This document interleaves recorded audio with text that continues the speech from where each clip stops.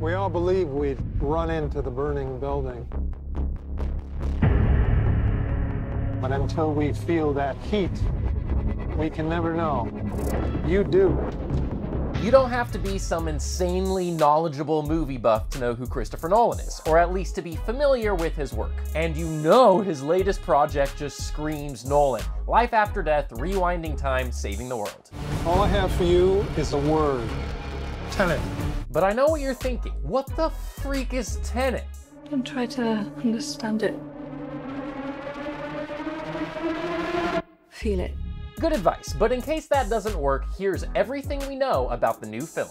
But wait just a sec, before we dive in, go hit subscribe and turn on your notifications. There's still a ton to learn about Nolan's new project, so you're gonna wanna stick around for all the latest. That test you passed? Not everybody does.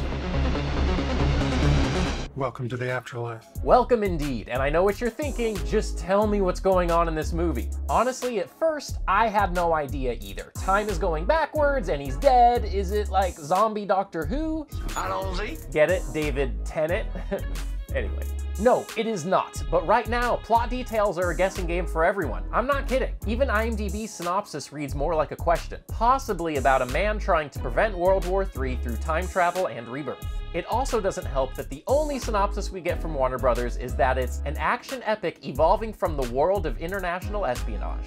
Yeah, thanks for clearing that up. And while the enigma of Tenet is definitely what's getting everyone so hyped to see it in theaters, here's what I could gather from just about every trailer analysis on the internet. First of all, the title itself is a clue to the plot. Tenet is part of the Satyr Square, a 5-word Latin palindrome, aka it reads the same forwards as it does backwards. The Satyr Square can be read from left to right, top to bottom, right to left, bottom to top, and so on, and is probably a hint at how time is viewed in the film from several different perspectives. In the trailer, we learn that the film starts out with some kind of test for the main character in which he dies and is reborn as a spy for some secret organization charged with stopping the next world war. Nuclear holocaust.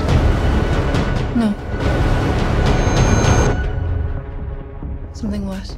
Ah, coronavirus. Of course, some kind of bending of time is involved, but it's unclear whether these secret agents actually travel back in time or can fixate on one particular item or event and put it in reverse, so to speak.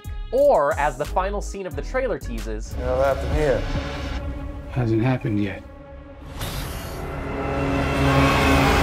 perhaps time isn't being reversed by the agents, but they simply have the ability to witness and explore events before they happen. Whatever it is, it's complicated, in classic Nolan fashion, but all will likely make sense when we see the film, as he has a way of making this type of subject matter palatable for your average audience. A few other clues we got from the trailer is that a decent amount of the film might take place at sea, this guy's probably good, and this guy's probably bad, and that the word Tenet will act as a kind of key for our main character. It'll open the right doors,